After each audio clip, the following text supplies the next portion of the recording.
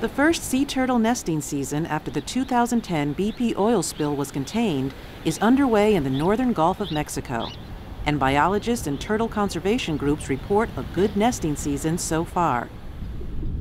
Last summer, as the ruptured well spewed an estimated 5 million barrels of oil into the Gulf, scientists and volunteers launched a risky rescue, moving fragile turtle eggs away from the oil danger. Biologists and volunteers moved about 28,000 eggs, mostly loggerhead turtles, from Alabama and Florida's Panhandle to NASA's Kennedy Space Center.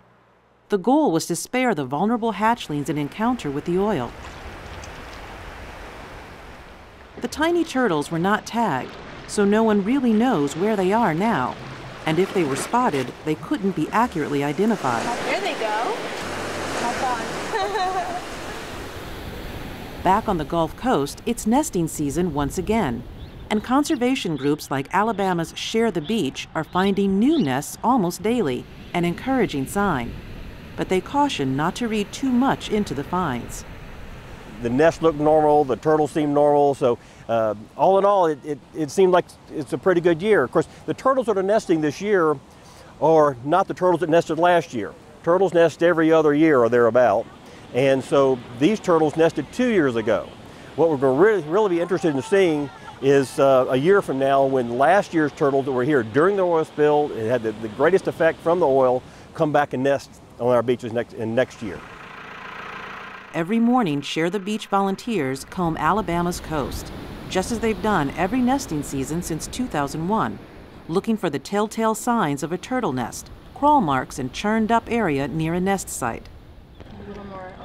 And biologists are doing a study as part of the Natural Resource Damage Assessment, attaching satellite tags to incoming mother turtles to monitor their movements. She could see the water.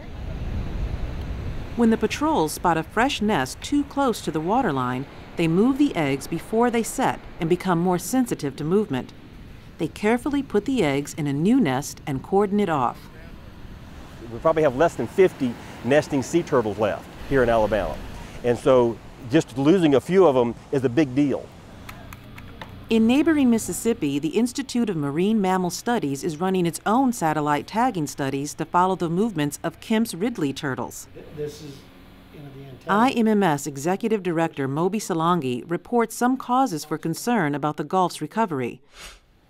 This spring, he saw a 20 to 30-fold increase in dolphin deaths, most of them baby dolphins. And this was months after officials stopped the flow of leaking oil.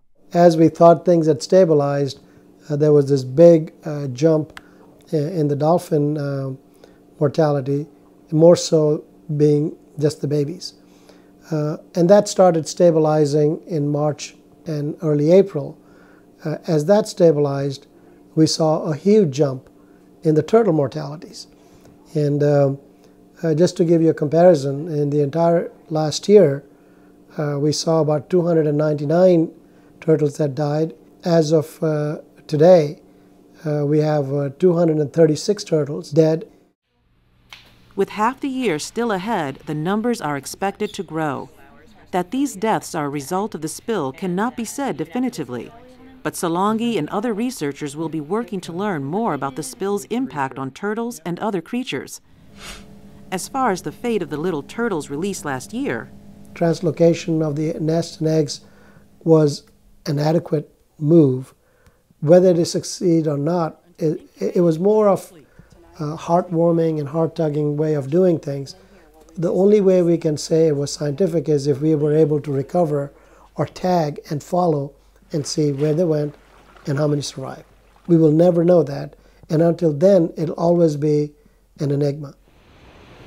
Back in Alabama, volunteers carry on, knowing they could be helping save an endangered species. People realize that this beach is more than just a wonderful place to come sunbathe and fish and hang out.